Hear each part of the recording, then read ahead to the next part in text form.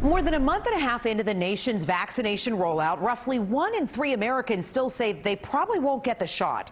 This is according to a poll from the Associated Press in which many people expressed doubts about safety and effectiveness. Now, among those waiting for more research, a former waitress from Brooklyn who says that her uncertainty cost her job. Tonight, she explained her reasoning to News 4's Jackie Beckford in a story you'll see only on 4. Now, to be clear, Bonnie Jacobson says she is not an anti-vaxxer. She believes in the vaccine, but that she's trying to have a child. It's been delayed for a year now because of the pandemic, and she's worried that getting the vaccine could delay her hopes of having children even longer. We were planning on starting to try to have children in August. But when she got laid off, those plans were put on hold. So when her current employer, Red Hook Tavern, asked her a week ago if she planned to get the vaccine now extended to restaurant workers. I do have my reservations about it.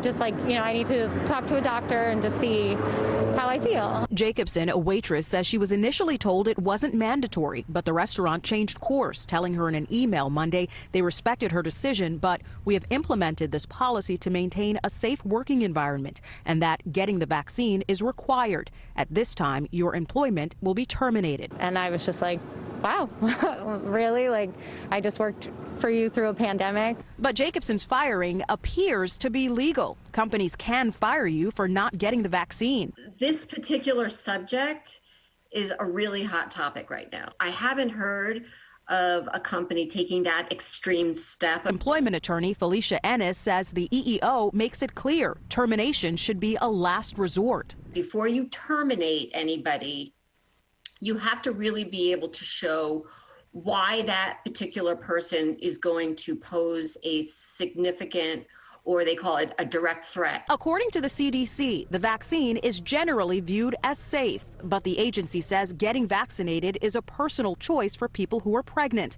and that the actual risks of mRNA vaccines to the pregnant person and her fetus are unknown because these vaccines have not been studied in pregnant women. It's already been postponed. I would hate for something to happen and we get the vaccine and then have to hold off a few more years. We reached out to Red Hook Tavern. The owner, recovering from surgery, told us he had nothing to say tonight, but would be happy to speak with us Wednesday. I'm not out for a big lawsuit. I'm not out for money.